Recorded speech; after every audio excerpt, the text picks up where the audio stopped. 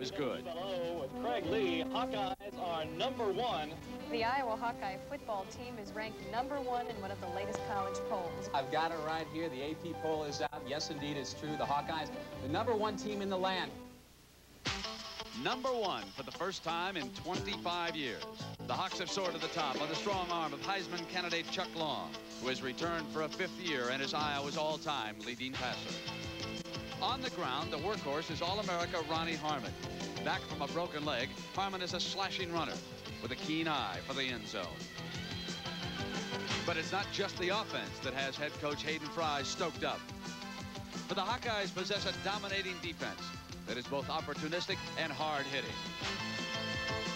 Yes, good news for the folks in Iowa.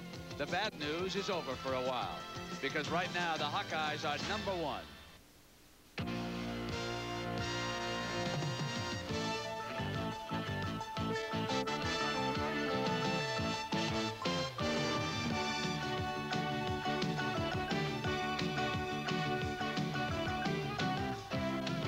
Iowa meets Michigan State, and head coach George Perlis' Spartans have played Iowa tough. A year ago, it came down to this play for a 2-point conversion.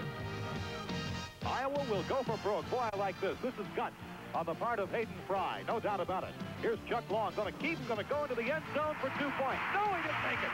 He did not make it. Michigan State won 17-16, knocking Iowa out of the Rose Bowl. Today they'll meet again, and revenge will be on the minds of the Hawkeyes. It's homecoming live from Iowa City.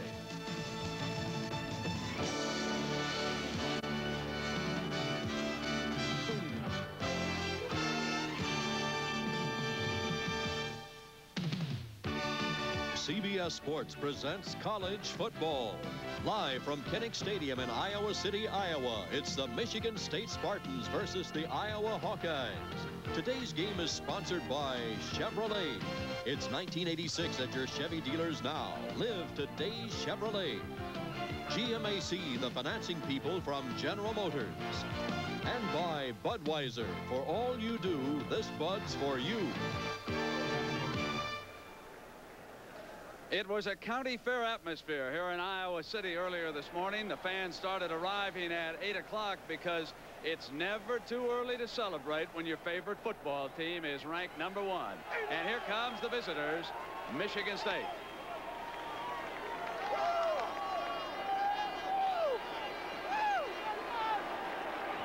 Their head coach, George Perlis. And now, the #1 ranked football team in the land, with Coach Hayden Fry leading, along with quarterback Chuck Long. It is the Hawkeyes of Iowa.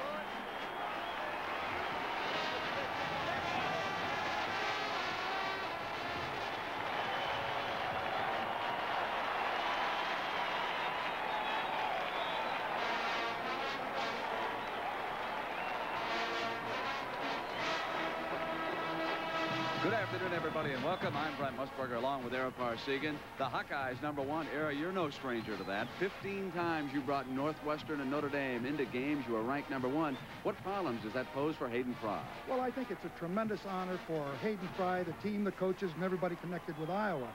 But also, it carries quite a burden for them, because every team that they play the rest of the year is going to make Iowa a target. They're going to try to make their reputation by beating Iowa. But I think Hayden Fry has it in the proper perspective.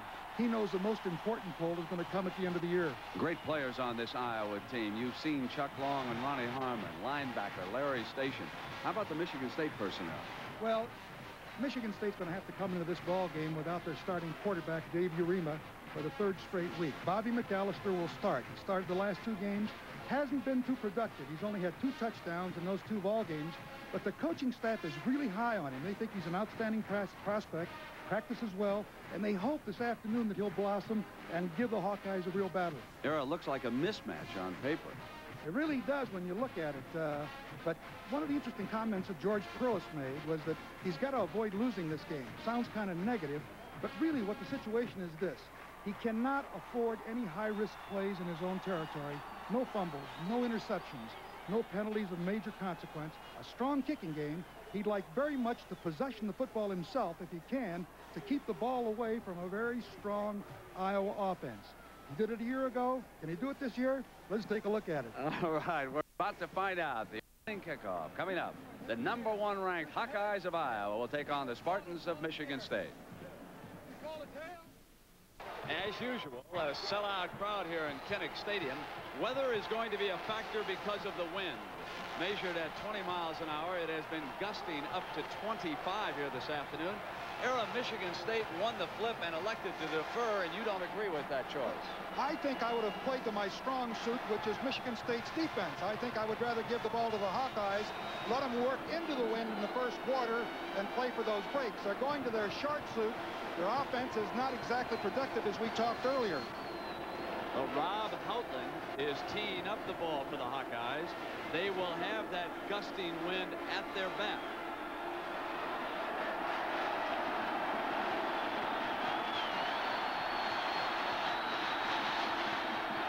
And we are underway. Johnson, 6 yards deep, is coming out behind a wedge. Smacked down near the 16-yard line. Now let's take a look at the Michigan State attack. Bobby McAllister, 6'3" freshman, is the quarterback, and his fullback, whose father once was the captain at Notre Dame, and one of the best tailbacks in the country, is Lorenzo White. Mark Ingram, they're going to try to throw to him today. Andre Rison is the other wideout, and Butch Roll out of Florida is the tight end. Here is first down for Michigan State. McAllister rolls to the right and completes a pass on first down to the tight end Roll. Beautiful bootleg play, a good choice by George Perlis of the Spartans, and a good psychological move from McAllister, because he has not had two great games in the games that he started against Notre Dame as well as Western Michigan last week. Are you surprised that they roll out right away, get a 19-yard gain, and put it up against the wind on first down? Looks like it was pretty well planned and scouted, doesn't it? White is set behind, takes the handoff, and the Hawkeyes were ready that time. Let's take a look at the Michigan State offensive line. He's 6'6", 269. Next to him, Rogers will go 6'3", 247. The center is 6'2", 238. Wojciechowski, perhaps their best lineman, 6'4", 246, and 6'4", 255. A big, experienced offensive line. Lorenzo White has carried his team, and he'll try again here. Short of the first down, met by George Davis, number 37, who drilled him and drove him out of bounds. An end zone shot here. You'll see Lorenzo White, tremendous runner. I think he's an outstanding halfback. Cuts to the outside here, does a good job of getting some yardage there. He's been a 100-yard getter now 5 straight weeks in a row. 3rd and 4.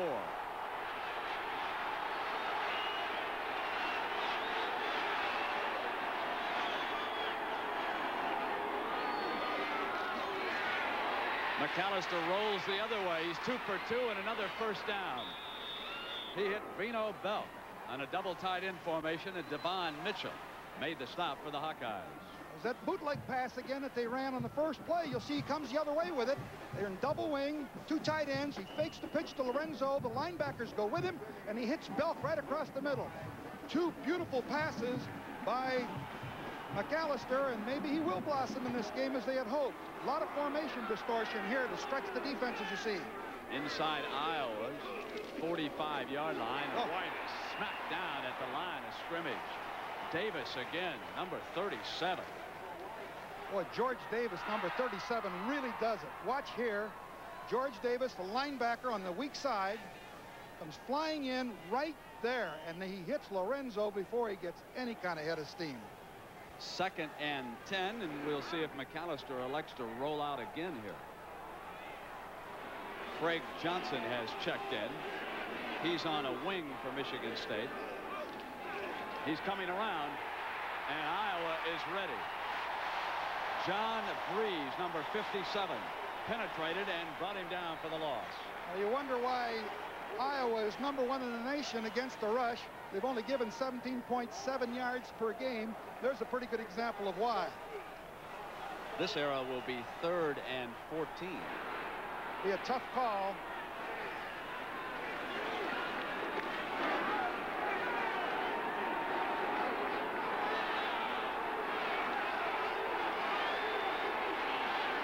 McAllister under center, checks the defense.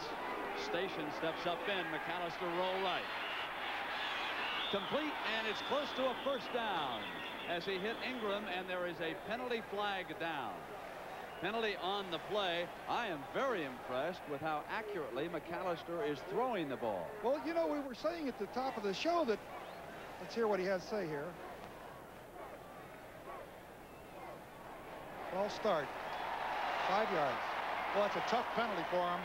We were saying that McAllister has looked good in practice, does all the things that they want, but he was inexperienced, as George Perlis said. He hasn't had the kind of seasoning that he would like, and certainly this drive has been an impressive one.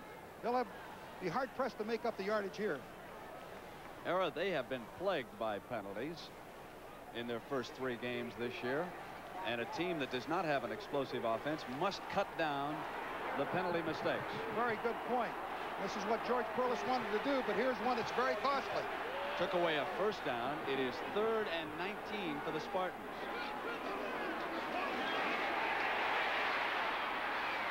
Ingram has it complete, but it is far short of the first down. Ken Sims, number 9, was the defensive back on the coverage for Hayden Fry. It's an 11-yard gain, and George Montgomery will have to punt now. Can't say enough about McAllister here. He's off to a roaring start. It bodes well for Michigan State in this football game because they can be a threat now. They've had no passing attack to speak of. They were last in the conference by at least 100 yards. And that is really a tremendous start for McAllister, I think. Here is Greg Montgomery, and he possesses an extremely strong leg. One of the better punters in the nation.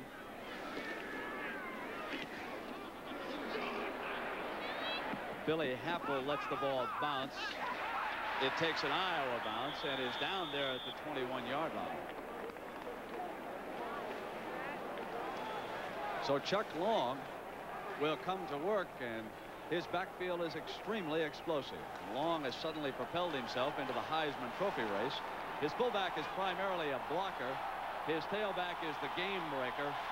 And he has 2 control wide receivers who will fool you. They do not have blazing speed, but they catch everything that Long puts up.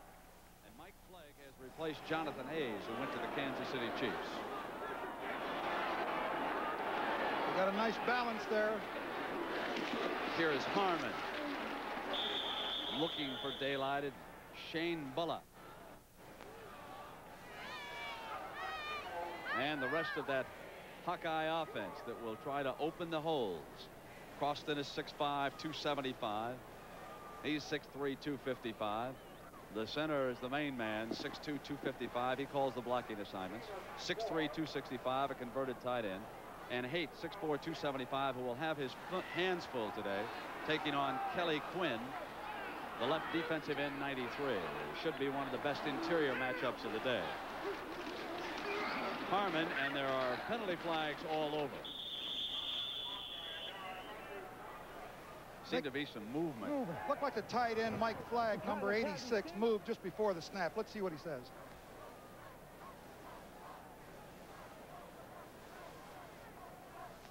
Yeah.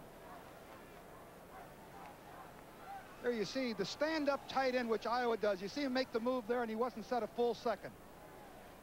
That was the call. Hayden Fry, of course, used the first stand-up tight end when he was coaching at North Texas State. Darrell Terrell was the wide receiver's name, who was pressed in, and because he was so familiar with standing up as a wide receiver, they used it that day as a tight end in a game, and it was very good in reading defenses. So ever since then, Coach Fry has used a stand-up tight end.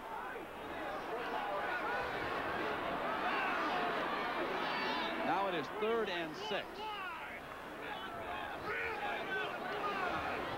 The veteran Long sets his play. Short drop, quick pass to Smith on the sideline. Looks like he got the first down there, too, just about right. Here's an end zone shot. Take another look at it. Just a quick out by Long. He just drops straight back, reads the coverage, and delivers. And it looks like he oh, good job there by Smith. Excellent job. Now here is the contest inside. 93 is Kelly Quinn, one of the better rushmen in the country. And Haight, who had his hands full with him here last year, doing a good job. Notice how far apart he keeps his legs and his balance to keep that rush man from getting outside and around it. Here's 1st and 10.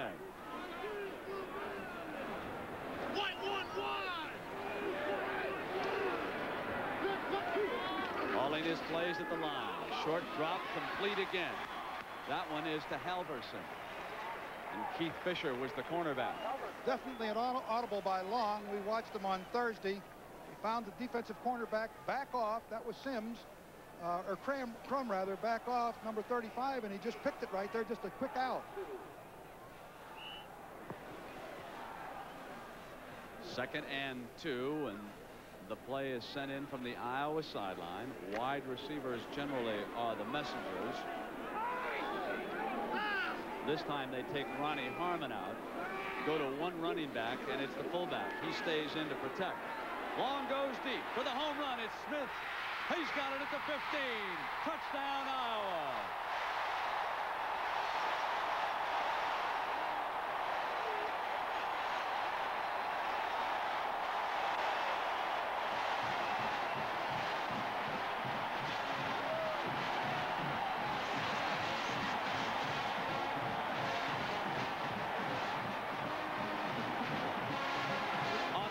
Possession. The Hawkeyes show you why they are ranked #1. A beautiful job of sequencing on the part of the Hawkeyes. That time Smith faked the out and went right up the sideline. He beat Keith Fisher.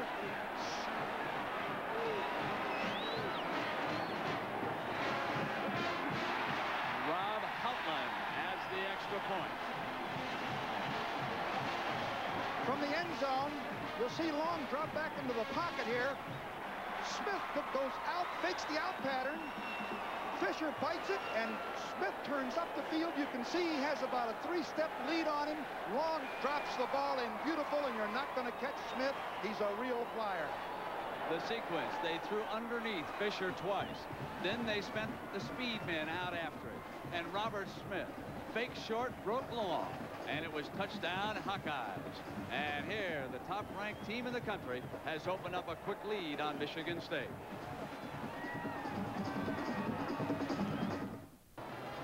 Rob Houtland set to tee it up. And Era, right off the bat, you were so correct about the wind. Chuck Long had it at his back, and he went for the home run and connected against the Spartans, who had the choice. They could have taken the wind here early. Well, he really took advantage of it, and he's got a lot of quarter left here. 10 minutes with the wind at his back.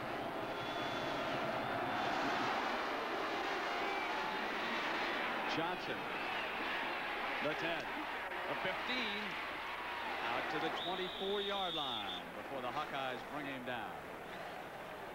Next week, a reminder that we will have these Spartans of Michigan State again at home when they take on the Michigan Wolverines. That's one of the tougher grudge matches in the country. George Perlis, of course, who is recruiting against Bo Schembechler in the state of Michigan, knows how important it is to beat the Wolverines when he goes head-to-head against them. And it took Long 5 plays to cover that distance. Now it is McAllister, who threw very well, but was hurt badly by a penalty on his first drive. Lorenzo White squeezes out a couple of yards before Hap Peterson. Along with Jeff Frost. Yeah, Jeff was in there too. He's a big guy. 6'5", 286. Let's meet that Iowa defense. Doug Burrell there at one end, and there's Jeff. He was forced to play the nose last year because Peterson was injured. Then Breeze, who has already penetrated once here this afternoon, and Joe Matu drops off pass coverage on many of the defenses used by the Hawkeyes. McAllister on the roll, eludes Peterson, throws complete to Risen. First down. And the young man who came in with bad passing statistics has been impressive throwing. He really has. I've been impressed. You'll see Peterson, number 50, almost gets to McAllister right there. But he keeps his poise, turns and throws back inside there too early. And he makes a nice catch and gets a first down on it. Nice job here thus far. So Andre Rison caught that pass thrown by McAllister and has a first down out at the 39-yard line. George Perlis with a slot left. Here comes White, and he gets out to the 45-yard line. Drost again dropping back. Larry Station, their honor student, is at one linebacker spot. George Davis, who was impressive here on that first sequence. Ken Sims back in the secondary along with Nate Creer out of Tilden High in Brooklyn. Jay Norville had a big week against Iowa State. And another young man out of Tilden High School in Brooklyn, Devon Mitchell. 2nd and 4. Motion. White breaks a tackle, spinning free. Gets the first down, cuts back. What a beautiful run. Is he something? I'll tell you, Lorenzo White is a great running back. 14 yards on that play, and he did it all on his own. Should have been stopped at the line of scrimmage. I'm really impressed. Watch him make people miss. Get right there, number 57 is right on top of him to make the play. That's John Breeze. He's just a tremendous runner. 1st and 10 for the Spartans. They're down to the Hawkeyes 41-yard line. They trail early, 7-0. Morris in motion. White. And again, it is the talented running back out of the state of Florida who makes that play work for a few yards. That's from last night, and the Cardinals closing to within 1 of the Eastern Division Championship. And again, Kansas City now with a 3-game lead in the loss column on the Angels. And the Yankees with an amazing comeback staying alive, but they trailed Toronto this afternoon. 2nd and 6. McAllister on the roll, complete again. That bootleg pass, Iowa's having a difficulty in covering. They've had receivers open all the time. There's Roll that caught it again. Didn't get quite as much yardage as they had in the previous bootlegs. And again, Norvell, number 45. McAllister is 5 for 5 in this ball game with 58 yards. He's almost up to his game average, per game average, the last 2 games. 3rd and 3 for the Spartans. Here's White. First down. And Norvell came up and just went headhunting on that play. Oh, number 45 looks impressive in that secondary. Hayden Fry was talking about Norvell. He's been a pleasant surprise. Number 45 right in the middle of the screen. Watch him come up. Lorenzo's turning to the inside. Does a good job. There was a good block out in front. Watch Norvell really hit White. Oh, that's Big Ten football. And the reason why it was open is John Wojciechowski, number 73. He got out there and blew that hole open for White. 1st and 10. Motion again, and it's White. Penalty marker is down. White got to the 25-yard line, but there is a flag.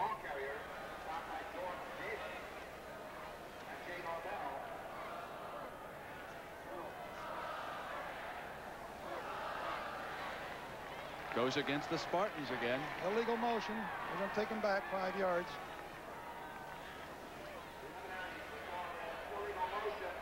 How about Pittsburgh? Joe Morrison's club, not as good as we expected. Rutgers trying to beat Boston College this afternoon. And Army rolling.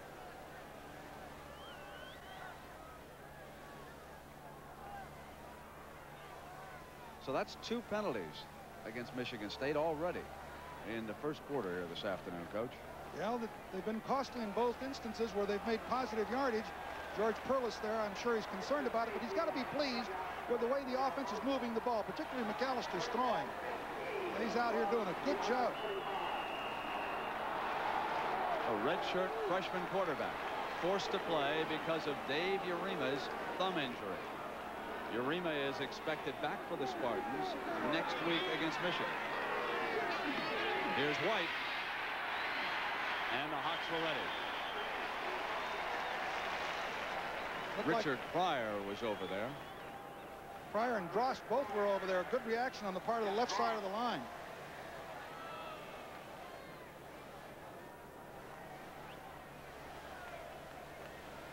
It'll be 2nd and 15. See those stats, 5 for 5 for 58 for McAllister. He's averaging 64 yards a game. Risen comes to the slot left.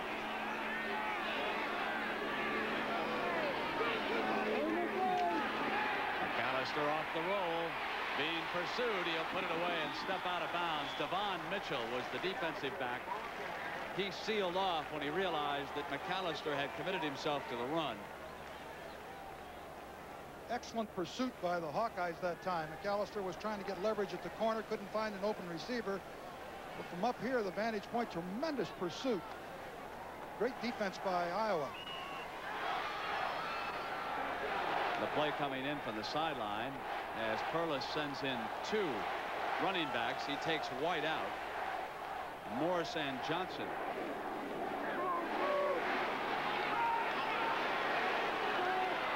Johnson goes to a wing. Morse the lone setback. Morse is going to throw the halfback pass. It's left-handed. Johnson is out of bounds. He had him open. He just threw the ball out of bounds. I don't think they can go for a field goal here. It looks to me like he's just out. Here's another look at it. Pitches the ball out to Lorenzo, and Johnson goes up the sideline. He's always hit just as he throws the ball. George Davis came in there, and I think that might have thrown that pass off. I think he's got a pooch kick it here. I don't think his kicker can get it between the field goal. He's going to try it here, but he said yesterday that his range, he had to be at the 30-yard line. He's got a little wind going, too. Chris Caudell will attempt what will be a 51-yard field goal. Into the wind, it comes up short. And the Hawkeyes get the wind at their back with 5:31 left here in the opening quarter in Iowa City. The top-ranked team in the country leads 7-0, and we're about to see their second possession.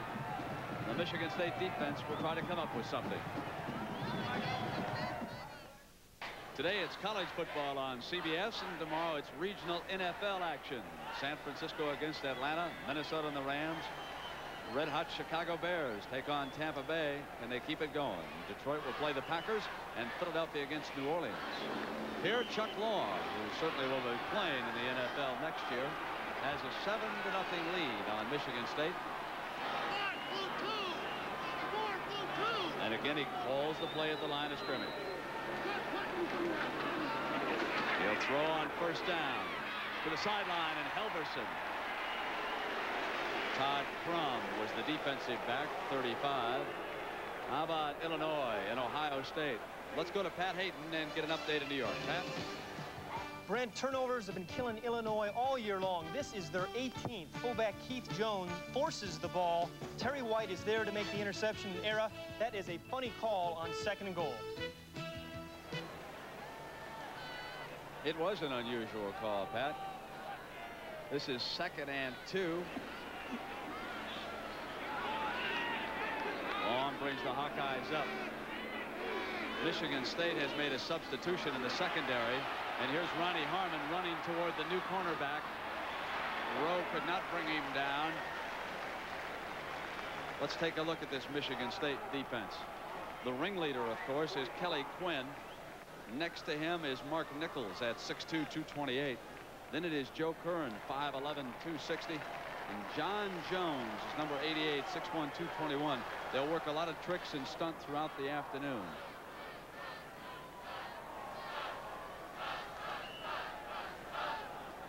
You see the advantage that Iowa has here.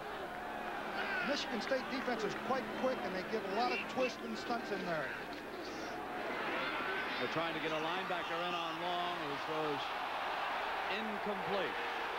Bill Happel was the intended target. The crowd is booing because Happel went down, and they wanted interference. Now the new cornerback, Ronald Rowe, is number 18 for Michigan State.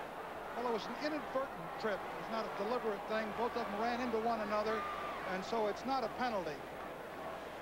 He's out of San Diego, California. He's a junior, and he's replaced Keith Fisher.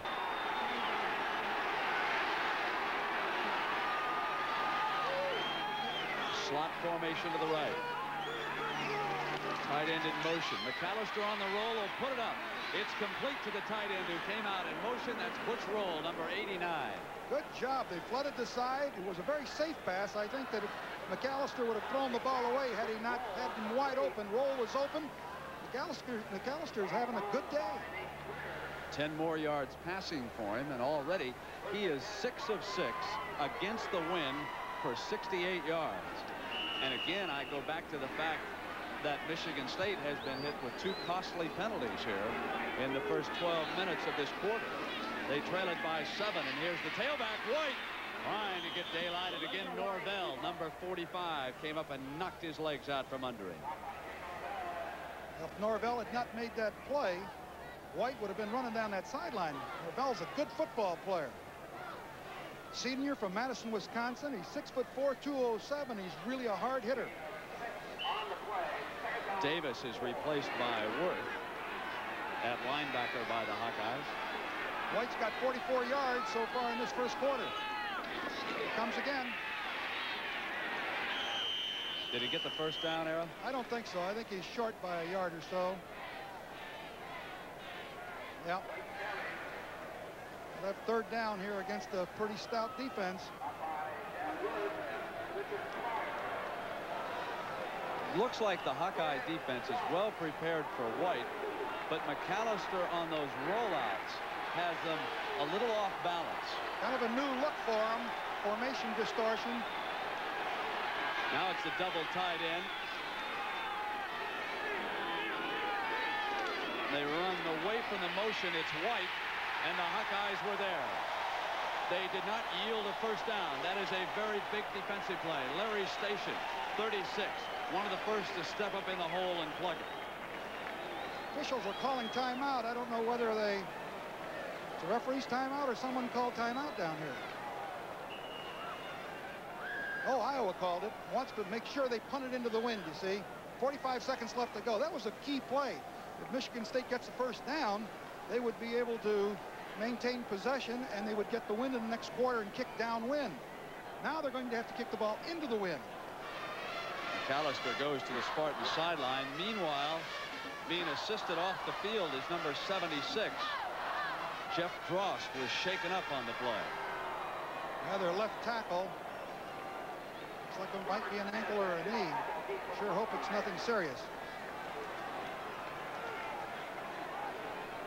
Well, the Big Ten gets underway today, and what a conference race it's going to be. And in 2 weeks, we will bring you the Boilermakers of Purdue, led by Jim Everett, against the Buckeyes of Ohio State. And Keith Byers due to return by then. And we will follow that with the Michigan Wolverines against the Iowa Hawkeyes. Montgomery will punt into the wind. Not a good punt. Happel, however, lets it roll inside the 35 to about the 32, and 34 seconds to go here in the first quarter on that 38-yard punt with Oklahoma in high gear, even though they lost those tailbacks till Johnson. And the two who are tied, Pat Hayden's been bringing you highlights of that action. Oklahoma State That's with a its surprise. hands full. And Michigan looking for 4 in a row.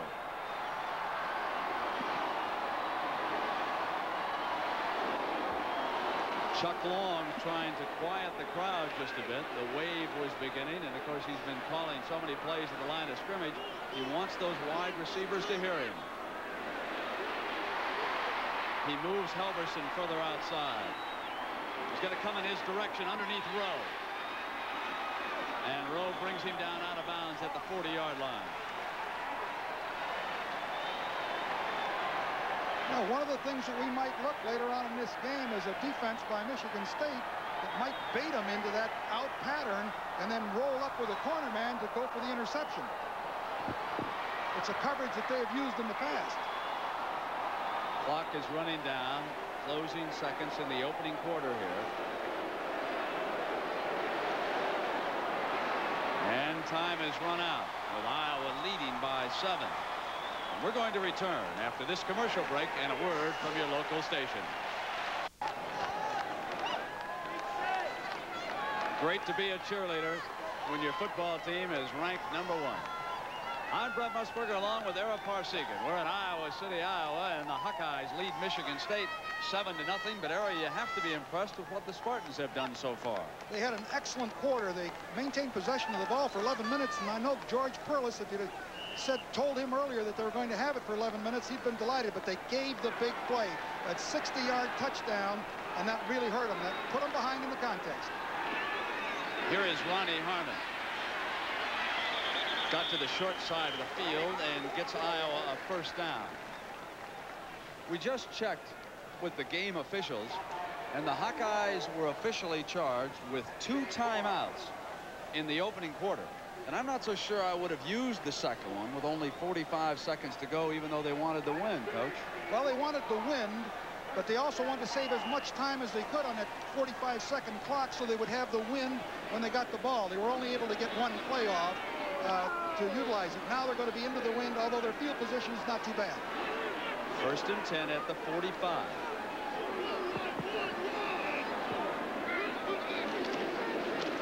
They run the fullback Bush straight ahead. The key play was this one. Chuck Long, who had been throwing underneath the left corner, this time went for the home run.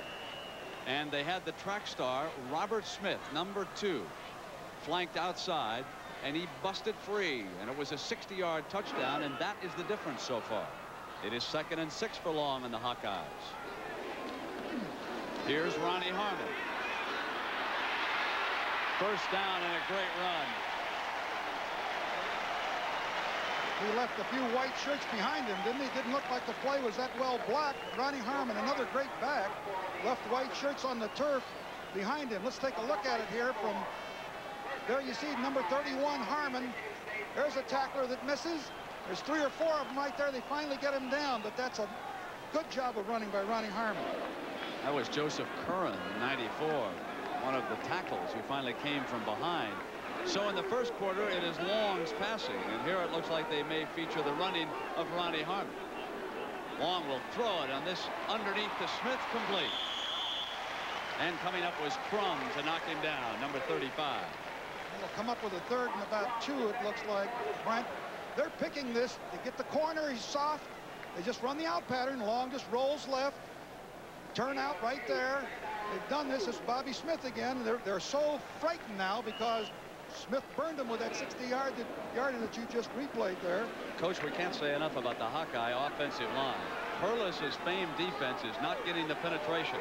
They are not putting any pressure on Long. This time he will run, and Harmon jukes and gets free. He's at the 20. The great moves of Ronnie Harmon.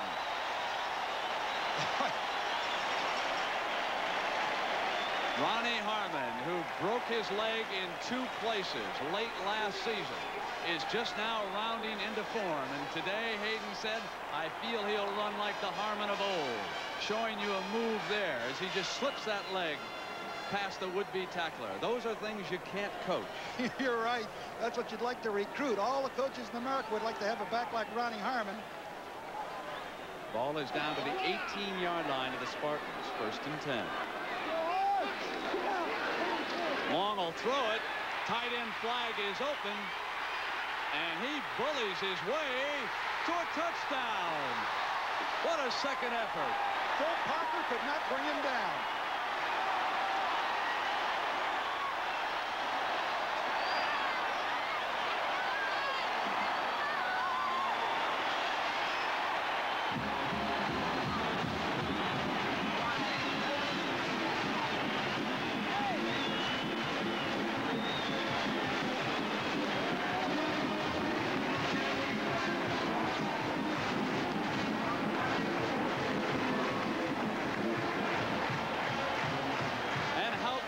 Attempt the extra point. His leg will be worn out midway through the season.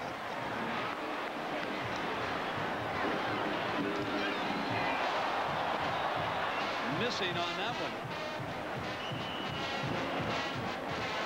He did not kick in practice this week because of a slight injury, and Hayden Fry was concerned about it. Number 86 is Mike Flagg.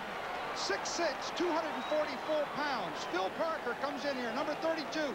He can't get him down. About 3 or 4 other Michigan State Spartans get on him, but Flagg carries him into the end zone. But keep in mind, he's no little fella. 6'6", 244. Flagg has replaced Jonathan Hayes, who was drafted by the Kansas City Chiefs. The Hawkeyes thought this might be a problem area, but Parker, who was all Big Ten, cannot wrap him up. The Hawkeyes have a tight end. Witness. Ninth day, they became number 1.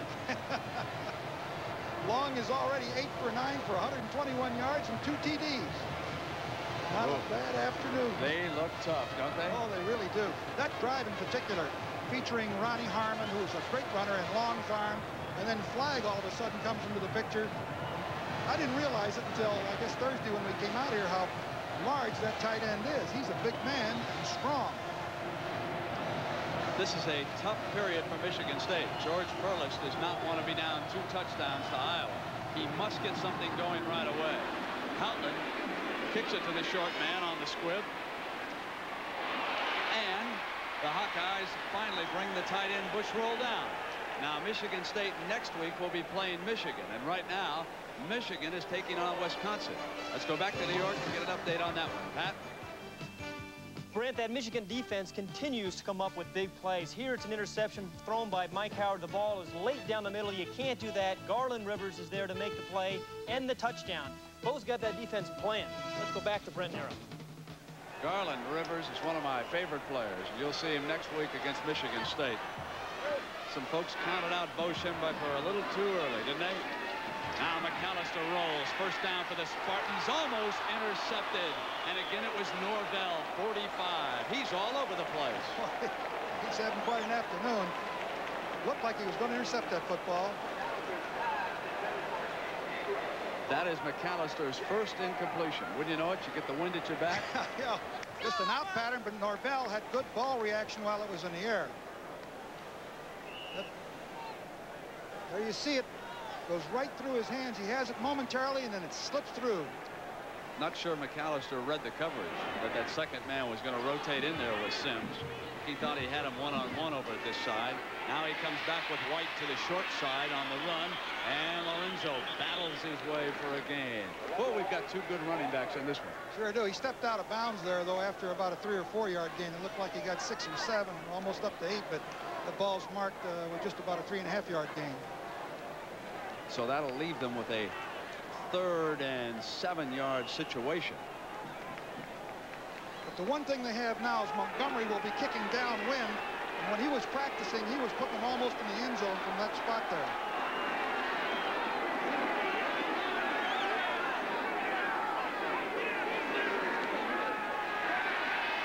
Play fake. Goes for the home run. Ingram is open. He's got it inside the 10-yard line. Mark Ingram got behind the secondary. Ken Sims is the man that he beat. McAllister had great time. He put it up in the air and watch Ingram run on it. Sims, number 9, was 2 steps short.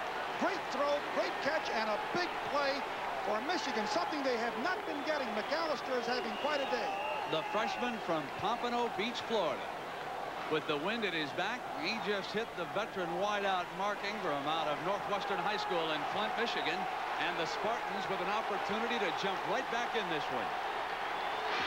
Double tight. Here's White trying to get outside, and he cannot get free.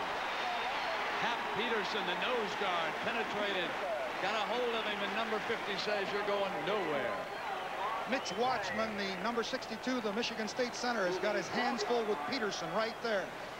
He's come free. Watch right here, the center, Watchman, trying to block Peterson. He runs right through. He even tries to get help from Morris, number 21, but doesn't do it. And he makes the play on White. He's given him a lot of problems in the running game. 2-yard loss.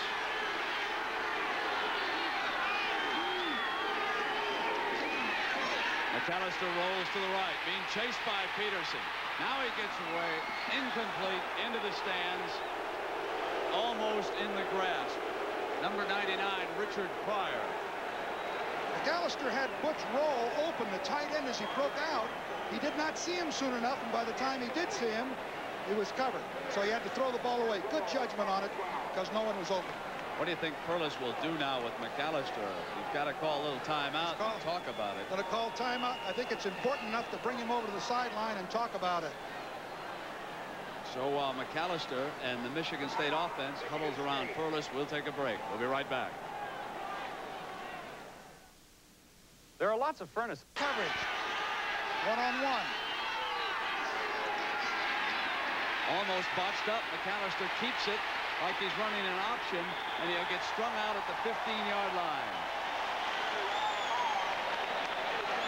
Well, he decided to go with an option play, something that they hadn't shown, but the coordination is not good. He fakes to the fullback, and McAllister and Morse, number 21, he's not in the proper position to option him. He was behind him, so he couldn't throw the ball off. The timing was off. It probably would have been a pretty good play had Morse come in front of McAllister so he could deal the ball off. Chris Caudell will attempt a 32-yard field goal. Kick is on its way, and it's good. Michigan State is on the board. And that missed extra point looms large right now because Michigan State is down by 10 rather than 11. We'll be right back. You watch the left guard here.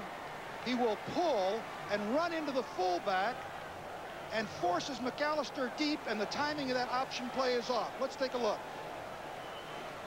The left guard pulls. Watch the fullback collide. Forces McAllister way out of the line, and he's not able to option. Morris, number 21, is way behind as the option man. McAllister has no choice but to run it down to the sideline, and they get the 3 points. Era, that's the danger of installing something like the option during the season. The timing, the coordination missing a little bit there. That's an excellent point. You put something in new and you haven't worked on it, you get a situation where you had that collision. The timing was way off. Montgomery, the punter, will kick it off. Robert Smith and Ronnie Harmon are back at the goal line for the Hawkeyes. We've got 11:34 to go. The kickoff is going to be short. It'll be Harmon. 15, 20, 25, 30. Dropped down finally at the 37-yard line. And it was Craig Johnson, number 28, one of the last men to have a shot at Harmon. Brought him down. Next week, more Big Ten action. It's the Wolverines of Michigan trying to stay unbeaten this afternoon. And last check with Pat Hayden, of course, they were still ahead of Wisconsin. The Badgers normally give the Wolverines a lot of trouble. You'll see them against the Spartans. Coached by George Perlis, who says our program is still a couple years away, but we're on the right track. Here is Harmon. Carefully following his blockers, looking for the daylight, and Kelly Quinn, number 93, who has been relatively quiet here this afternoon. Haight is doing a good job blocking on him. Getting excellent pass protection when Long goes back to throw. Michigan State has not been able to get anywhere near him. A year ago, when Long was hurt and had a bad knee and ankle, they were able to sack him 2 or 3 times, but they haven't been anywhere near this afternoon. 2nd and 6.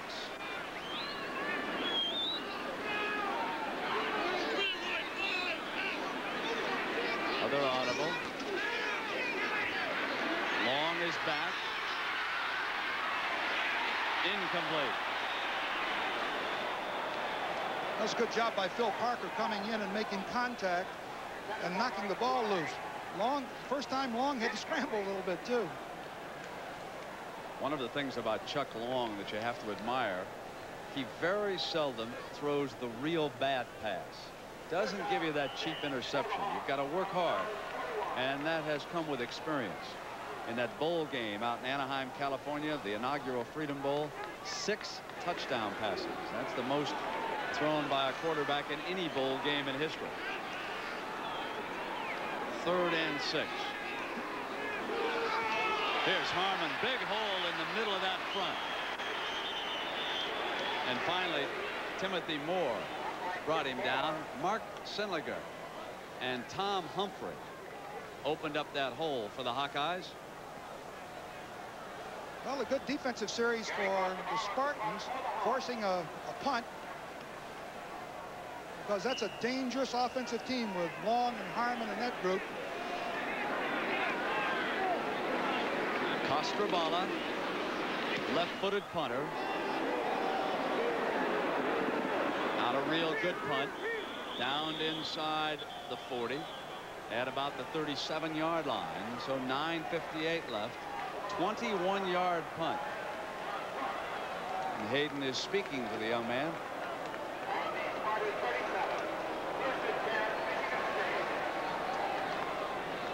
Hayden Fry's staff spent much of the summer studying how to attack Perlis's stunting, looping defense. And the way they're blocking it here today, you would have to say that they've been successful in those hours spent watching reels of film. They were really concerned about it, but from the evidence we've seen thus far, they've done a good job. 1st and 10. Let's see if McAllister can rally the Spartans again. Play fake. He's got time. Home run. Wants Risen, incomplete. He just overthrew him at the 10-yard line. Ken Sims was on the coverage. I guess they liked what they had seen in the previous drive when he hit Ingram. They're going to try it again. He had him open. Risen was past the defender, but he just overthrew him just a tad. Devon Mitchell, number 21 there, one of the outstanding free safeties. The walk-on here turned out to be a great football player. Gee, look what he's... 2nd and 10. McAllister roll to the left. Steps up, hits his own lineman, and there's a penalty flag down. John Breeze brought him down.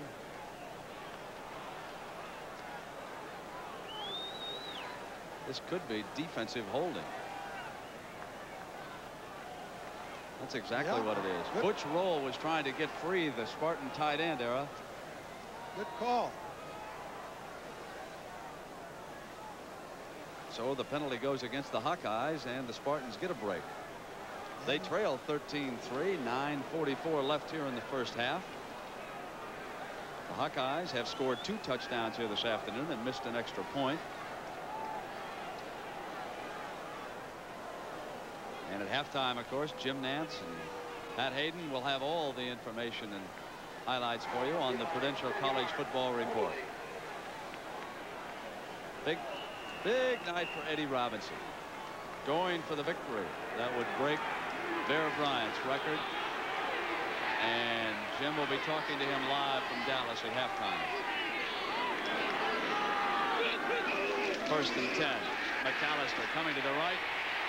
Big Jeff Dross got him out of the pocket. Throws back complete. Risen. He's got an alley in speed. Across the 30, the 25, the 20, the 15, the 10. Down to the end zone. Touchdown, Michigan State. Touchdown.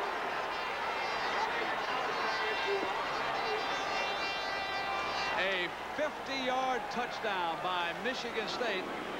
Off a roll to the right, McAllister throws back to the left, and the Hawkeyes have to know now they are in for a ball game here this afternoon. A quarterback has been discovered in Kinnick Stadium. I said he may blossom today, and I guess he has. Certainly has in the first half here. He avoided the rush, scrambled, and threw the ball to the open receiver. Caddell to attempt the extra point.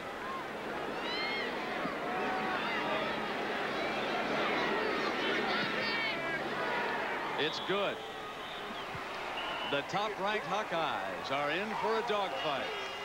I think McAllister is seeing the field much better. Same bootleg pass. White going one way, McAllister coming the other, and he finds Risen right over the middle. Now watch, Risen does a great job of running against the grain of the defenders.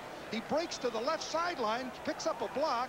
He's got excellent speed, and it's a 50-yard touchdown run as he comes down that left sideline before the Hawkeyes can get to him. Number 21, Mitchell, almost. There is Shane Bulla, and it was a big week for his father. was named the new head coach of the Buffalo Bills, and we asked him what he thinks about his dad's promotion. I was really thrilled and surprised. I didn't expect it. I don't think my family expected it right this early in the season, but we're very excited. We wish Hank Bulla nothing but the best up there in Buffalo. It is not going to be easy, but if anyone can turn them around, certainly defensively, it'll be Hank Bulla. Here his son is trying to rally the Spartans defensively against Chuck Long. Ronnie Harmon on the screen.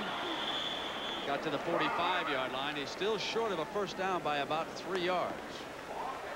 Third down coming up, and again it was Anthony Bell over there.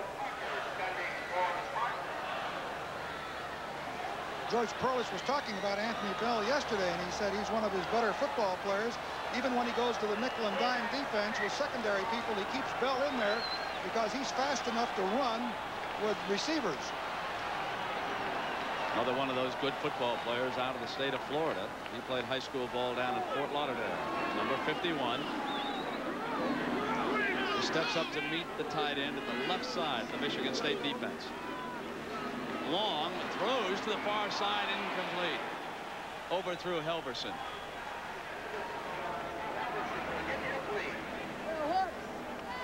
Southwest Conference.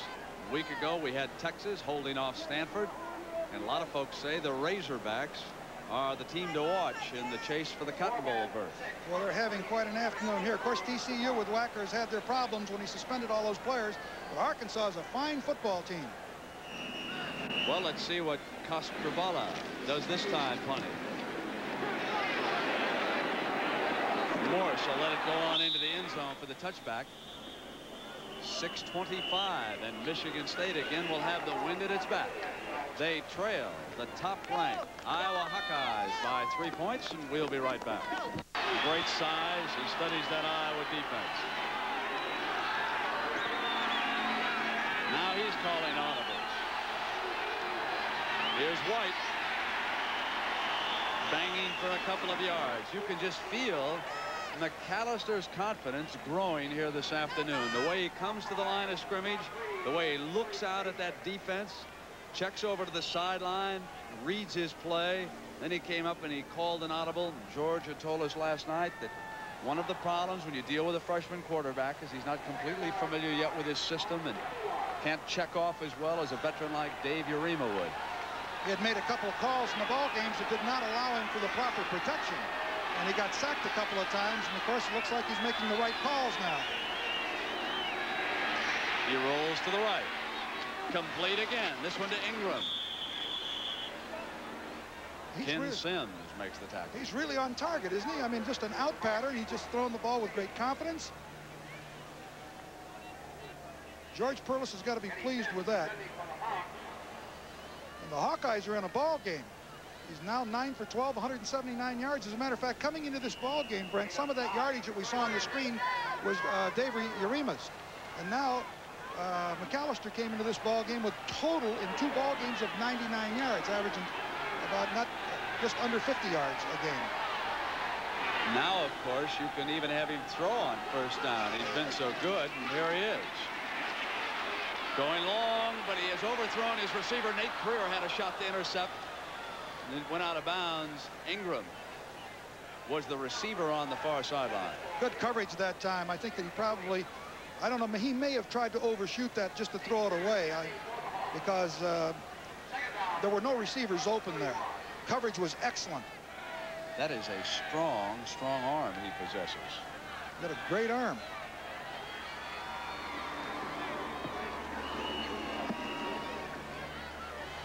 .5:14 to go here in the first half.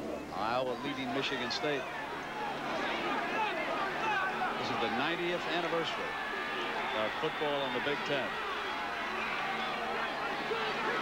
Oops. That time they busted the snap count. Tony Menderick, the left tackle, just a freshman from Oakville, Ontario.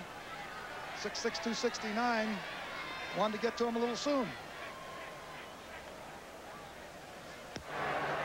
Dead ball. False start on the offense. So with the Big Ten underway, the Illini and Ohio State tied. They're in the third quarter in Champaign.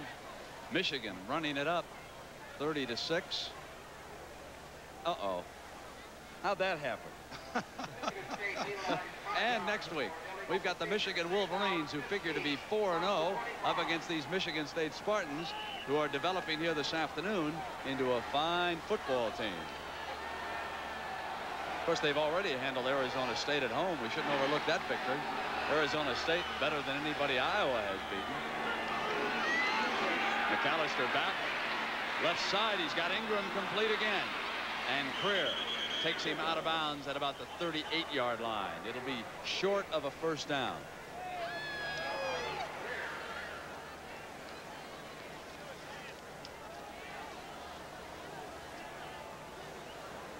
Now the Buckeyes have just scored their 3rd touchdown. Again, they are without Keith Byers. Broke his foot before the season even started. And they hope to have him back in a couple of weeks when the Buckeyes take on Purdue here on CBS.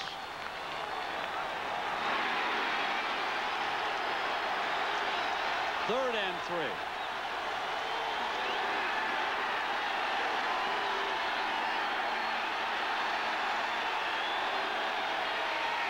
Here is White, and he is short of a first down. Jeff Drost, number 76. He's at the bottom of that pile. This is about the 3rd time that Iowa has stopped the Spartans on short yardage situations. Jeff Drost, number 36, along with Norvell coming in there, number 45. 37 is George Davis. They really played good defense on that short yardage situation. Now Montgomery set to punt. Smith and Happel are deep for the Hawks.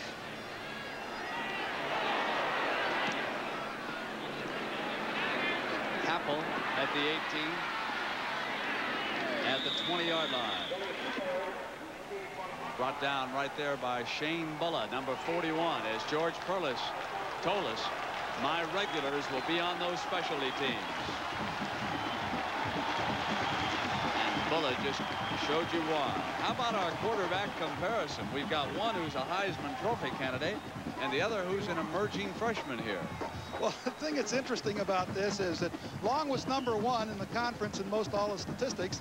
Bobby McAllister, I shouldn't say Bobby McAllister, but Michigan State was dead last in scoring offense, pass offense, and total offense. You know, how do you figure this game? Long to throw on first down. Good protection over the middle, complete to Helberson. Helberson out to the 37-yard line. A 16-yard gain by the Hawkeyes. And here's Chuck Long again, executing beautifully. He had beautiful time. Just fakes a sweep to the left. He waits, he waits, he waits. Finally, Halverson over the middle, wide open between the seams of the linebackers in a zone. And beautiful job of protection. When you give Long that kind of time, he's going to complete passes. I mean, all the way down the field. He cannot get that kind of time. 65, Tom Humphrey. Watch his guard. Look at his feet, how he positions them, balances, holds them off, and now they run Harmon. And he is checked out of bounds. Kelly Quinn, 93, who was over there. He ran a long ways to get at him that time, showing you his speed.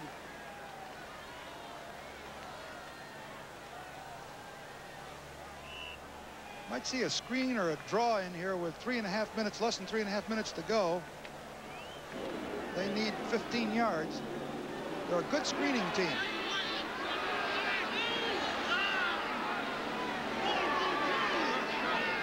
Audible.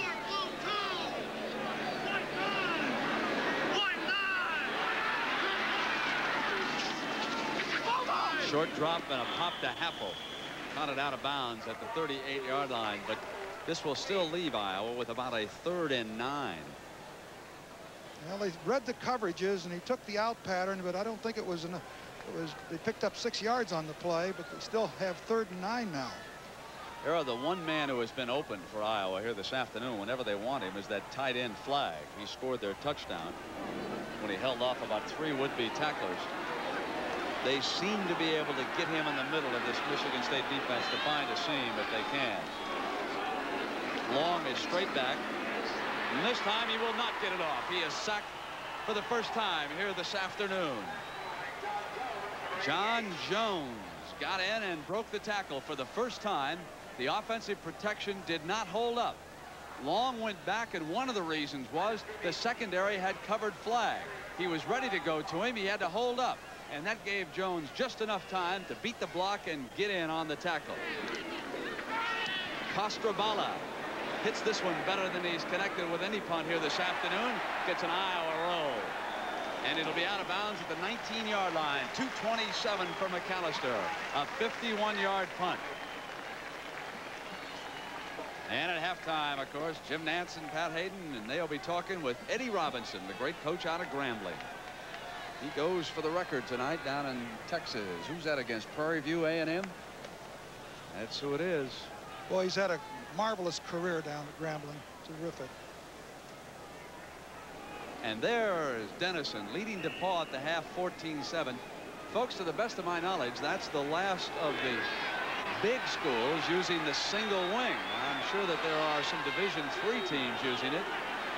But Dennison scored 63 points last week. Now they lead here again this afternoon. White on the draw. Daylight runs into his own man. Ricochets like a pinball in the other direction and gets out to the 45. Just a quick little draw to the inside, and when he finds Daylight, he made 26 yards on that play. He was blocked well at the hole, but when he gets into that secondary, he wiggles all over the place. How'd you like to catch him? Look at the hole in there, beautifully blocked. When he pops through there, he's got all kinds of moves. You see the Hawkeyes trying to chase him down. He just runs all over the field. They took advantage of that Hawkeye pursuit, started a little misdirection and opened it up, and White did the rest, and now it's 1st and 10. McAllister, short drop, quick pop to Ingram, who drops it. White has 18 carries and 75 yards. Last year, in the same field, White carried the ball 27 times and only made 54 yards against this football team. So he's way above that already. Watch now and see if the ball isn't tipped in this sequence. Jeff Drost does indeed get a hand on it. That's why they like those tackles about 6'4", 6'5", and get the hand. The blitz is coming. They step around it. It's White, and he's got a first down inside of the 2-minute mark here in the first half. Caught the linebacker blitz perfect that time. The right side linebacker, I believe it was Station, started the blitz. He was blocked to the outside, and that's exactly where White hit. Watch right here. Number 36 Station comes right through. He's blocked to the outside. White pops right through that hole. Beautiful blocking, beautiful call. And again, White running the ball. Just an outstanding back. McAllister with the Spartans at the line of scrimmage. Ball is at the 43. Rolls to the right. And he's brought down that time. And again, it was big Jeff Ross, number 76. What a game he's having here this afternoon.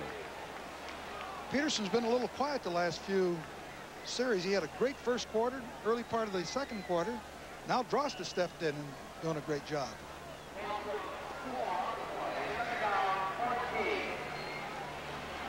Second and 14. Risen goes up to the left. Ingram is down to McAllister's right, or the short side.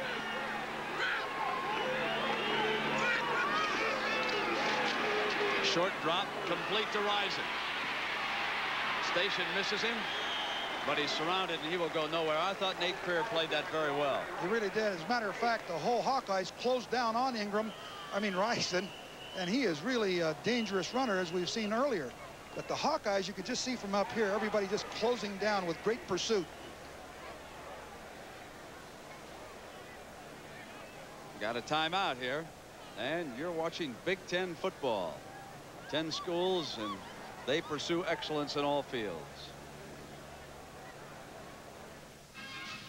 Back in Iowa City, I'm Brent Musburger along with Ara Parsegan. The #1 ranked Iowa Hawkeyes in a dogfight as the Big Ten Conference gets underway. And Michigan State has found a freshman quarterback. Bobby McAllister, number 8. Eyes that defense, 3rd and 11. Swing. Here's White. gets to the 40. And Hap Peterson, number 50, coming from behind. Brought him down. He got to the 39-yard line. I don't think there's any need to kick it. There's 23 seconds left to go. I'd use the 4th down situation, try to get into field goal position with an out pattern of some sort. 17 seconds. I wouldn't be afraid to surrender the ball at that field position with that time. They're letting the clock run down. 6, 5, 4, 3, 2.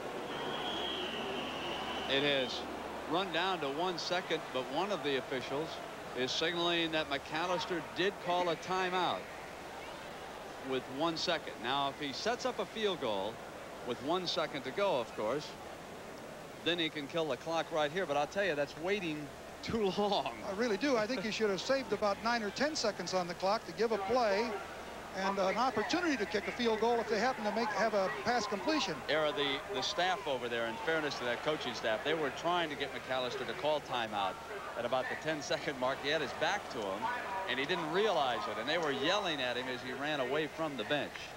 So they will spot the ball down on the 46-yard line. So it'll be a 56-yard attempt by Caudell. Chris Caudell, who has already connected on 1 field goal here from 32 yards and missed from 51 yards, will try his 3rd field goal of the game. Well, he's got a chance there with a little wind helping.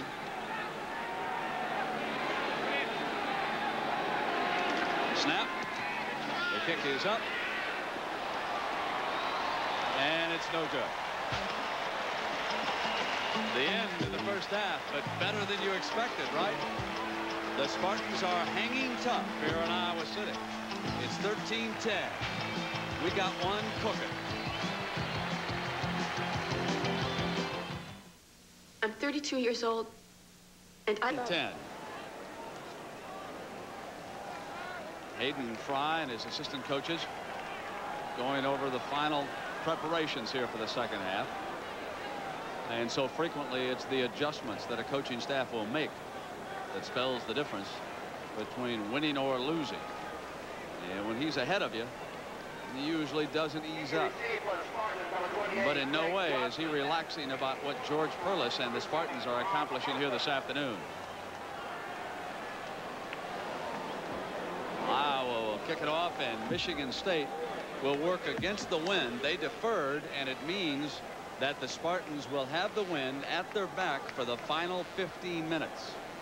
It could be a very key factor. Outland is putting the ball on the tee for the Hawkeyes. Johnson back deep to return it here for the Spartans. More like a November afternoon than one in October in Iowa City. Gray sky here in the Midwest.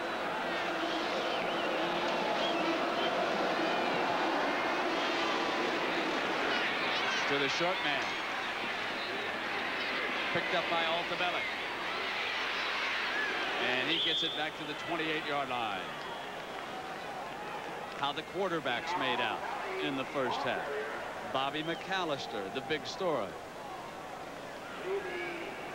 And the 2 big running backs. Lorenzo White is out rushing Ronnie Harmon of Iowa. And the linebackers. Now McAllister back to work again, and here is White. White running behind the right side of that Michigan State offense, and again Hap Peterson, number 50, so active, getting out there to help out. Early. Air Force, of course, has had the jinx on Jerry Faust since he took over as the head coach. Well, they've won 3 in a row.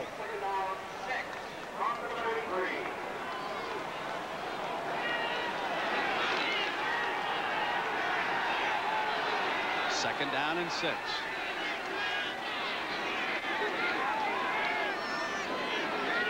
Motion by the tight end. White will run behind him. White trying to turn the corner. Gets past Sims, and he's finally ridden out of bounds at the 36-yard line. Larry Station, number 36, the linebacker, brought him down.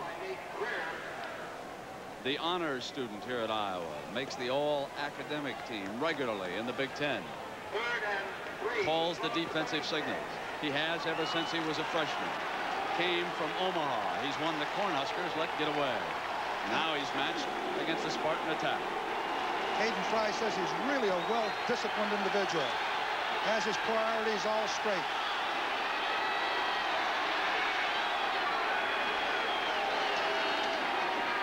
It is White coming back for the first down. Beautiful job. Peterson veered to the field that time. The center watchman, which did a good job on one of the previous draws in the first half, did exactly the same thing that time. Peterson ran himself out of it. White cut against the grain. A beautiful, well-blocked play. Watch here. Peterson, number 50. Watchman blocks him clear to the right. Number 62 there.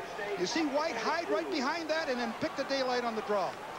That's 101 yards rushing for White. That's his 6th straight 100-yard game. And, of course, that is a Michigan State record.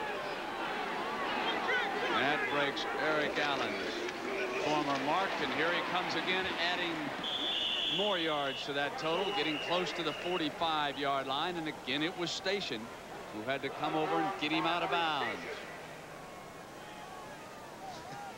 Coming into the ball game,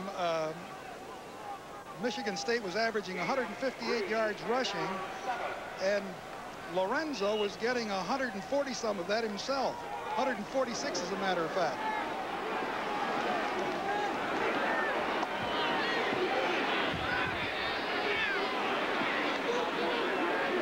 Motion again by the tight end. McAllister on the roll to the right. Peterson chasing after him. Now Station is there, and he throws it complete.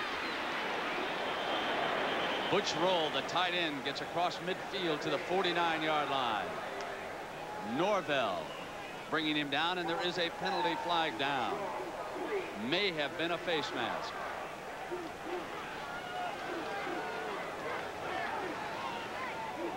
Yep. Good call. Good call, Brent. The coverage was much better that time by the Hawkeyes.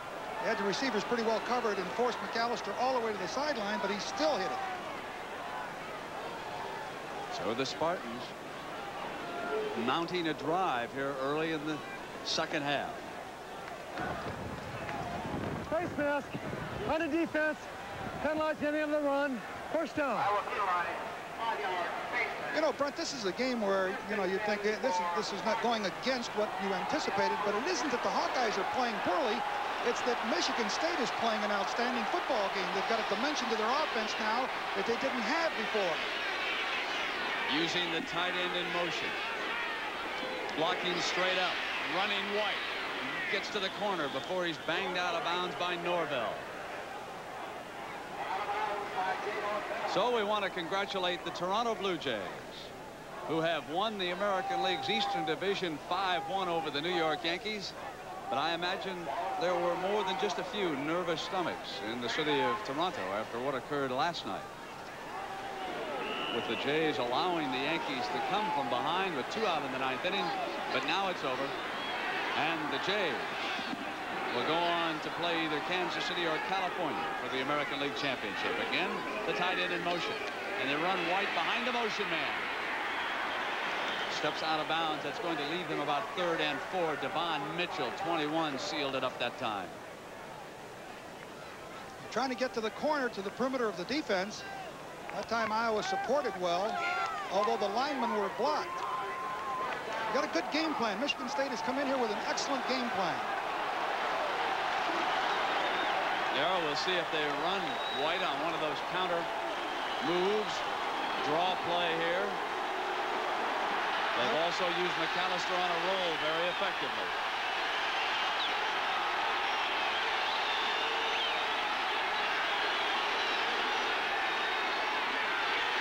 Comes to the left.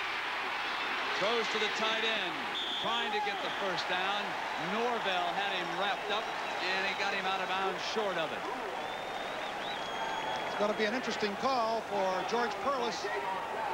He's looking at 4th down and about 2 from the 30. Well, I guess it's less than where he marks it. That's 1. He's going for it. He's going for it. But keep in mind, in the first half, 3 times Hawkeyes stopped him. Right now. Played a great game in that one too. Illinois tying it up again there in the 4th quarter. Long with a deep drop. Over the middle. Complete for the first down to Mike Flagg.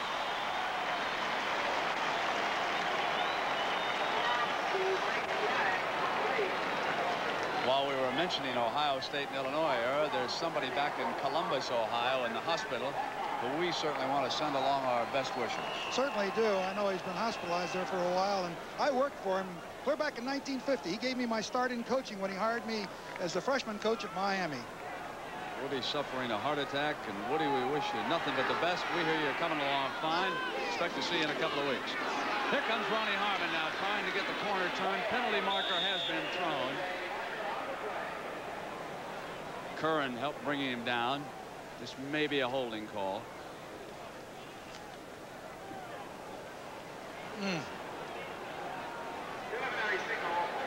The Hawkeyes looked dominant in the first quarter, but since then George Perlis and the Spartans have taken it away from them.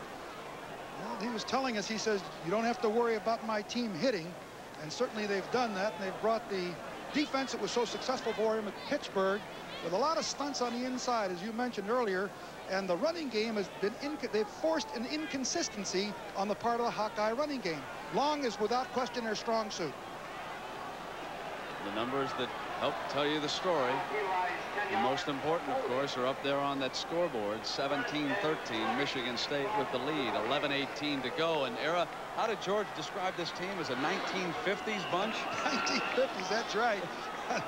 I don't know exactly what that means. Well, that means no face masks, leather helmets. You know, guys saying, come on, let's play. Guys going both ways. Huh? Here's first down. Long now, moving his pocket to the right. Plenty of time. Back over the middle to Happel. They'll have about 3.5 yards to go for the first down. Don't you like those guys like Happel, number 40? They come into the conference and people say he's too slow, he's too small, they can't do anything. Watch him make a cut. All he does is get open and watch these hands. And look exactly where Long puts it too. I tell you, he's dangerous. That's the strong suit of the Hawkeyes. I think they're going to beat this Michigan State team. They're going to have to do it throwing the ball with Long. Well, they're number one. Let's prove it right here this afternoon. 10:26 to go in the third. Here comes the big back Harmon. The Spartans stringing him out to the sideline. He still squeezes out a first down. The mark of a great one. Bill Parker, 32, up to bam him.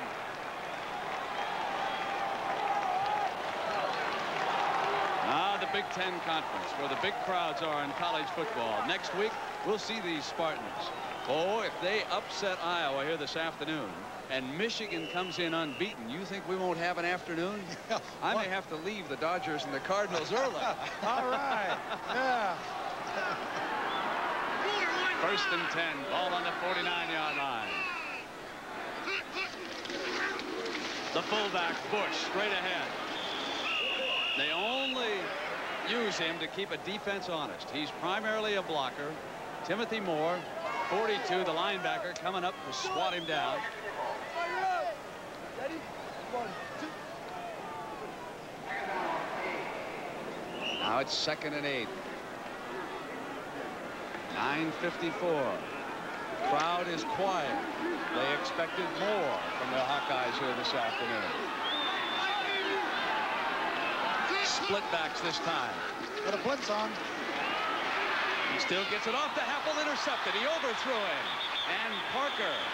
But the ball is marked where his knee is down, just inside the 30-yard line.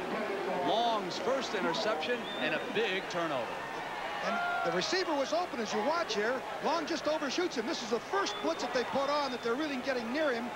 Right there. There's the throw. He just overthrows him right there. The defender covering was behind him. And, of course, Parker picks the ball off as a free safety. Just wait for it. Now, remember, Parker was burned earlier in this game when Flagg broke his tackle and battled into the end zone. This time, Parker prevails with the interception. Now it's McAllister again. Here's the tight end in motion. Perlis's formation. Now it's White, the tailback, to the corner. And he is out of bounds. It'll be marked at about the 34-yard line. Butch Roll, the tight end, the man in motion, an era that formation is working so well. They're coming up to the line of scrimmage. They're reading the coverage. They're going to the weak spot or the soft spot of the defense. And Iowa's having trouble because of White's great speed. He gets to the corner, gets leverage to the weak side of the formation. Hayden Fry going over things with his quarterback, Chuck Long. You told me before this game that you liked White a lot. I really did. He's 27 for 137 yards already. And 1 touchdown. Here's his 28th carry. Look at that run. Penalty marker is down. White is ridden out of bounds at the 45. Nate Creer, 29, took him out.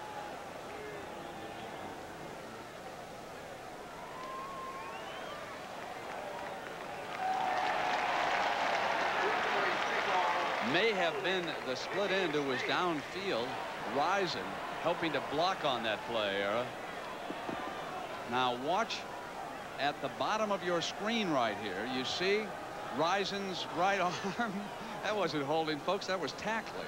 Boy, good call by the officials and a real nice picture so fans can see why that call was made. Speaking of good pictures, our director down in the truck, Joe Assetti, and we certainly want to send along our best wishes to his mother, who has been watching faithfully every week. And Helen Assetti, we want you to know that Big Joe does a great job. I know you haven't been feeling well last few weeks, but we're all thinking about you here in Iowa. 2nd down and 4.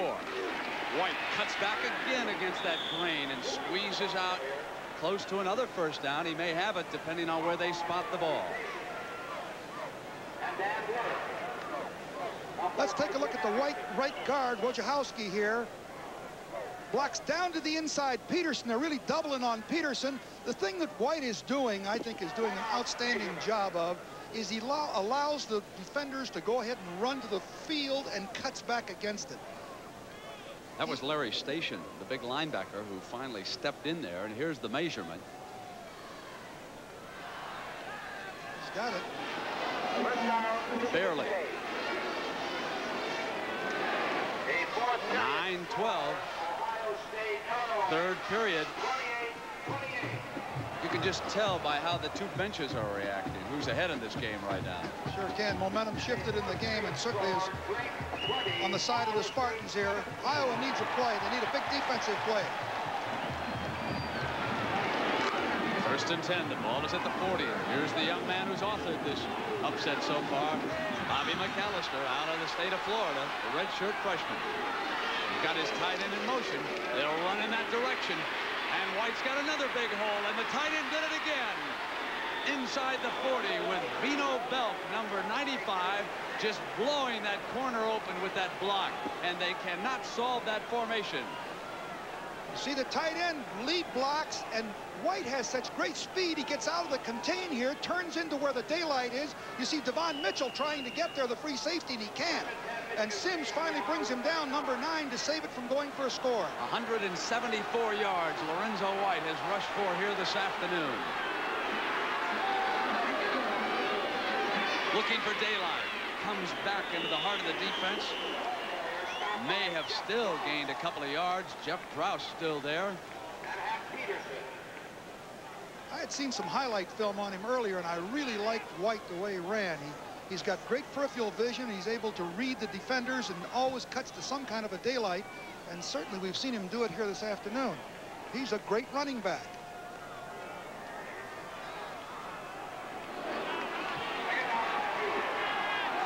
Second and 8 for McAllister. Ingram is split to the left. He'll roll in that direction. He's got him inside the 25. Ingram is loose.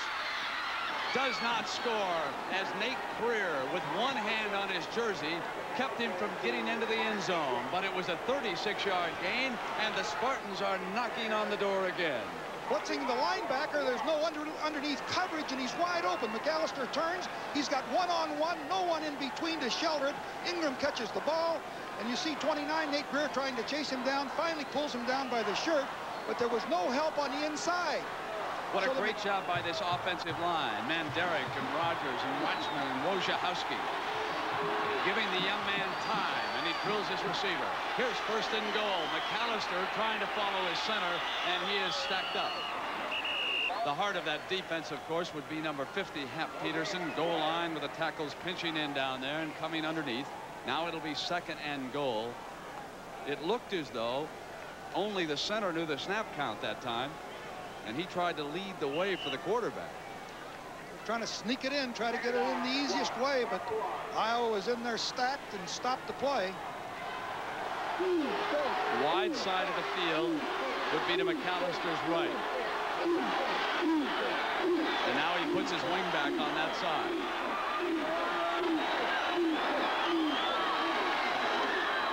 Here is White coming to the short side, touchdown. And George Perlis and the Spartans are authoring an upset.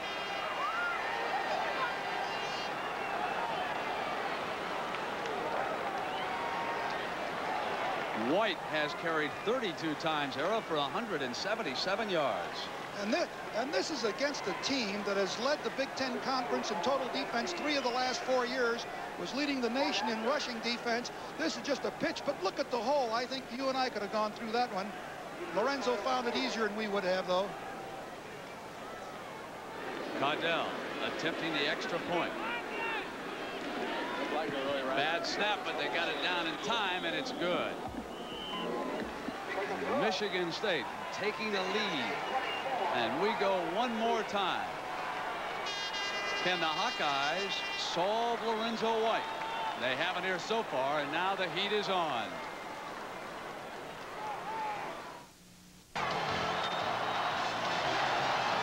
We are back live, Kinnick Stadium in Iowa City, Iowa, and Michigan State with a chance of upsetting the #1 ranked team in the nation.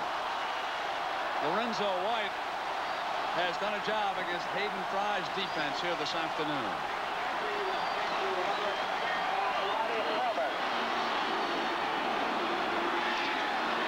Montgomery takes it in Ronnie Harmon's direction, and Harmon alertly let the ball go out of bounds at the 1-yard line.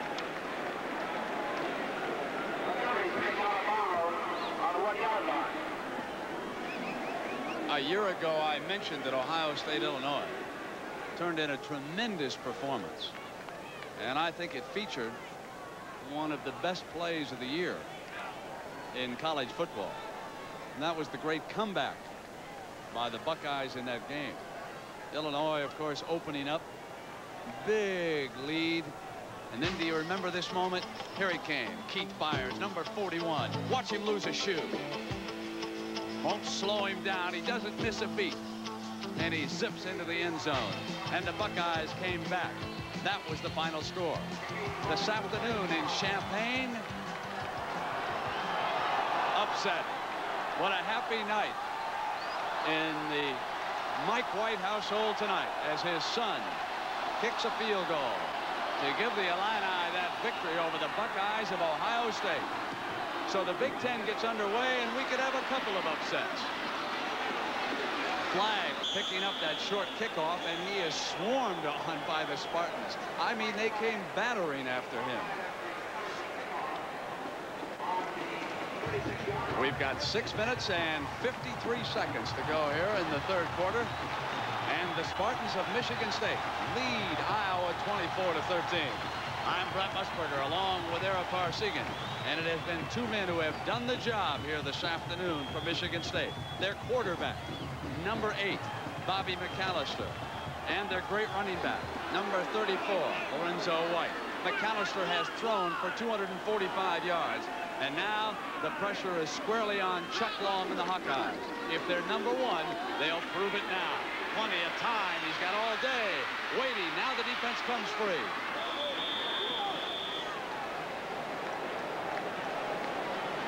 This game started with the Hawkeyes exploding the big play. 60-yard touchdown pass from Long to Smith.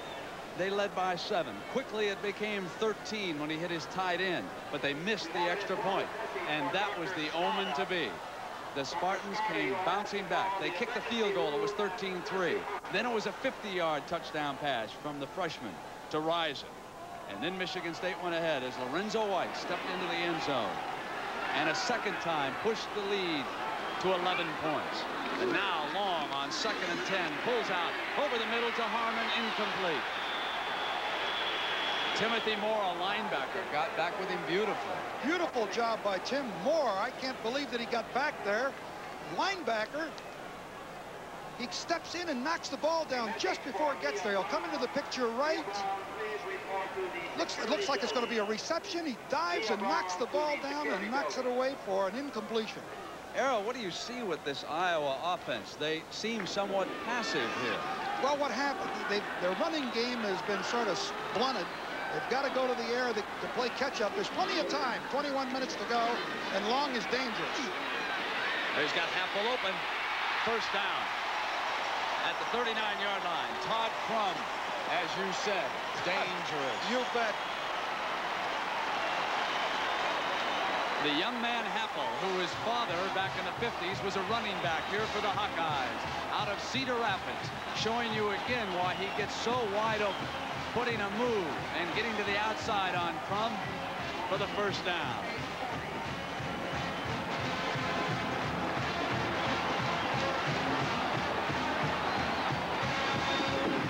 First and 10. Long to put it up again. They'll set the screen, and here's Harmon. Daylight comes to the outside at the 20, the 15, inside the 10, and finally Parker gets him out of bounds near the 5-yard line, and the Hawkeyes now are storming back. A 37-yard gain. Perfect time for the screen. Michigan trying to rush the passer. Long looks away. Tries to look downfield, then dumps the ball off to Harmon here on the screen. He gets beautiful blocking downfield, turns to the sideline. A great call by Iowa.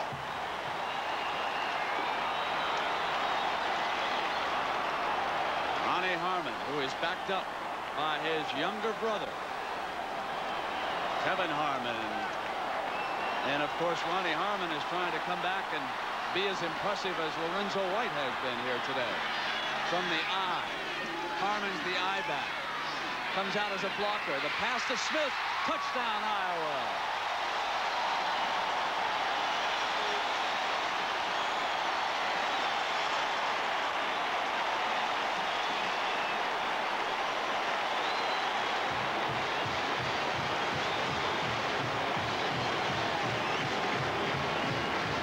Decision time for the Hawkeyes. Do they go for two? They have already missed one extra point. And their specialist has a tender leg. Hayden Fry must make a decision against George Perlis and Michigan State. Perlis is watching to see. There's no question that he's going to go for two in this sequence. They've already used one timeout. There, he finally got it. Finally got the timeout. He could not communicate, apparently, with his team on the field. He wanted to get the right defense in. He finally got the call because he's got to get the 2 points. Just a quick out by Smith here. Watch him in the flanker position. Beats a defender to the corner. Long has plenty of time, and he puts it away from the defenders and right in Smith's hands. Bangle, they can strike quick. 2 plays, and they're in there. Now watch Harmon and Bush. They get ahead to protect Long as he rolls in that direction. And that is Smith's second touchdown reception of the day. And he simply outran both Miller and Crum to get open going to the corner of the end zone. Now, that is the second timeout that Perlis has used here in the second half. They are down to 1, but they had to get the regular defensive unit back on the field because Hayden Fry was showing 2 points. And that could be very costly. There's still 6 minutes and 16 seconds left to go in the third period. And it looks like it's going to shape up as a tight ball game. It has been a dandy so far. And those timeouts are so important. We used to try to conserve all of our timeouts because those clock-stopping opportunities can influence the outcome of a game. Now Michigan State is reduced to just 1.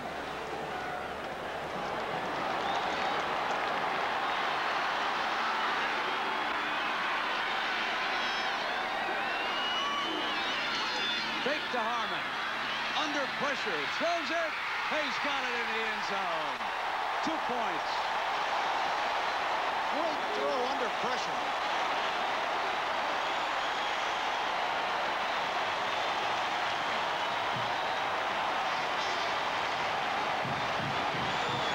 Watch the pressure that Long gets here. He still drops the ball in there. The receiver was covered. He hesitates. Then he puts it right there. Flag makes a great catch with a two-point play. Outstanding work. Johnny Miller, pull back to within 3. Johnny Miller is trying to cover him, number 44, excuse me, Brett. But this is such a great play by Long. That's perfect. If it was a little shorter, a little longer, he never gets it.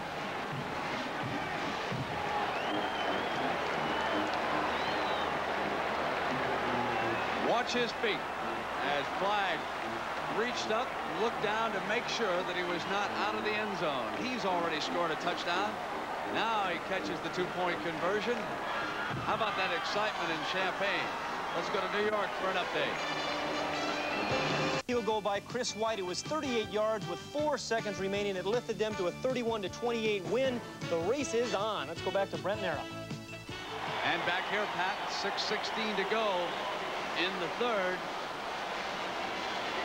And it appears as though Hayden Fry will make a big change on his kickoff team.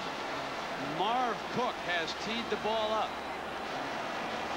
So that injury to Houtland has taken him off the field. And Cook kicks it to a short man at the 14.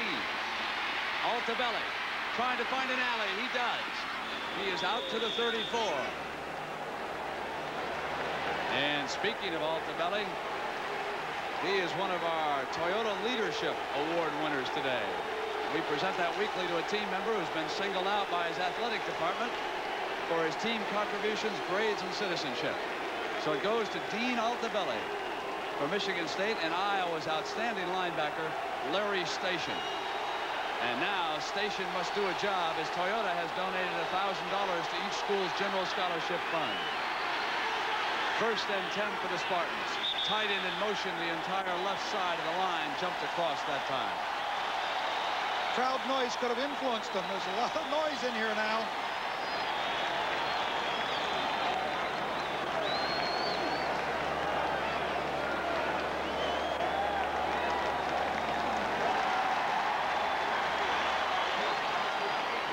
Michigan State penalized today 6 times for 35 yards, twice in the first half, costly penalties when they appeared to be on the move.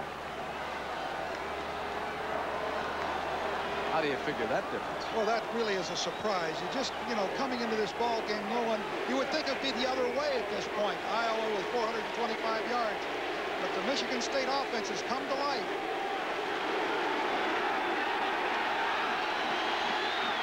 First and 15.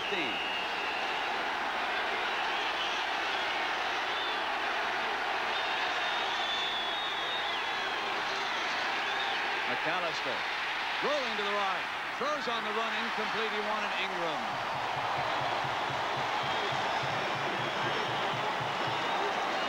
Because of McAllister's performance, I'm sure that the coaching staff has completely altered its game plan here this afternoon. Well, McAllister is just reeking with confidence now. He knows that he can do it. The staff has confidence in him. They're not afraid to go ahead and throw the ball where they are here on the field. He has been able to do it.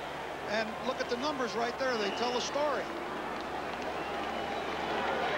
2nd and 15, and looking ahead, if I might, for a moment next week, you'd have to think that McAllister will lead these Spartans against Michigan regardless of Dave Urima's condition.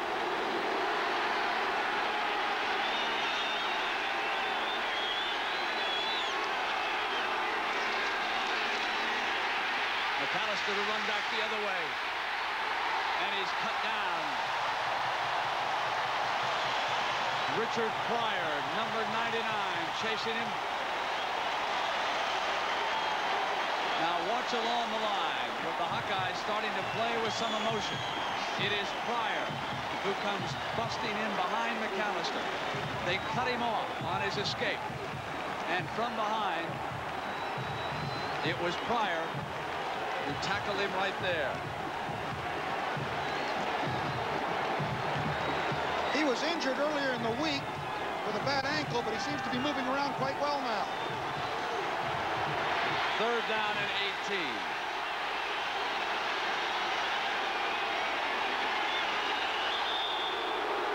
Now, because of the crowd sound, McAllister can't hear, so he wisely steps away from it. Pump fakes it. He sees it. He's open. Look at the lineman linemen coming in on him. They've all been let free because of the screen. He avoids them, throws the ball over to Harmon, who has broken away from his defender, and they finally run him out of bounds. That could have been a 15, 20-yard negative play. But Harmon and Long did a super job. 3rd and 5.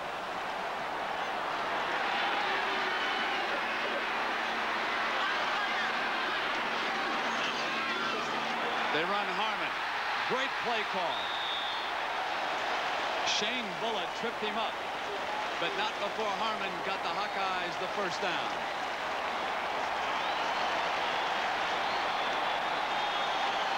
Watch Harmon.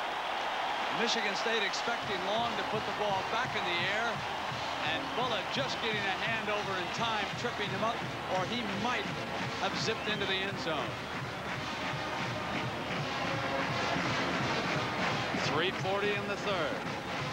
Iowa down by a field goal. Here's first down. Hudson is now the fullback. Number 20, David Hudson. Long, rolling to the left. His receivers covered on that side. He'll throw back for a touchdown to Flag. And the Long family is overjoyed as their son has done it again.